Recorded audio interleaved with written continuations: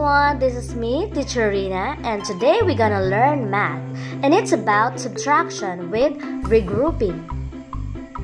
And this is our learning goal. I can solve two-digit subtraction with regrouping. Let's try this one. 34 minus 17. Let's find the answer. 34 has 3 tens, 1, 2, and 3, and it has 4 ones, 1, 2, 3, and 4. 7 is greater than 4, so we cannot subtract it. We need to regroup 110 into ones.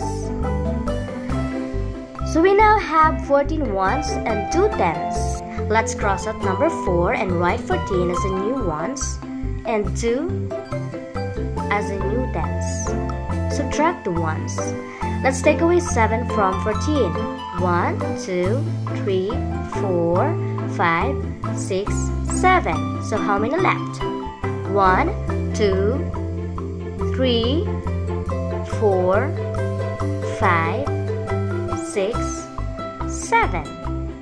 So 14 minus 7 is equal to 7. Now subtract the tens. 2 minus 1.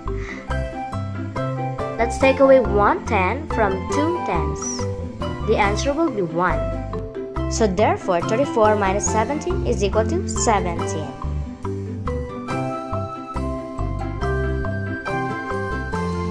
It's checking time. 34 minus 17 is equal to 17. To check if it's correct, we need to add the subtrahend 17 and the difference 17. 17 plus 17. Add the ones. 7 plus 7 is equal to 14. Then carry 1. Add the tens. The answer is 3. 17 plus 17 is equal to 34. Now, 34 minus 17 is indeed 17. Let's try another one. This time, let's use stars to represent tens and ones. 52 has 5 tens. 1, 2, 3, 4, and 5. And it has 2 ones. 1 and 2. Let's subtract the ones. 3 is greater than 2. So we need to regroup 110 into ones. So we now have 12 ones. And 4 tens. 12 is the new ones. And 4 is the new tens. So we can now subtract the ones. 12 minus 3. Let's take away 3 ones from 12 ones. The answer will be 9. Let's subtract the tens.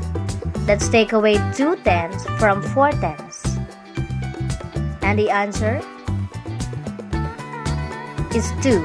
So 52 minus 23 is equal to 29.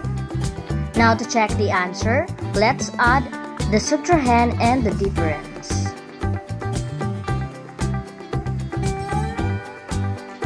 So 23 plus 29 is equal to 52. So 52 minus 23 is indeed 29.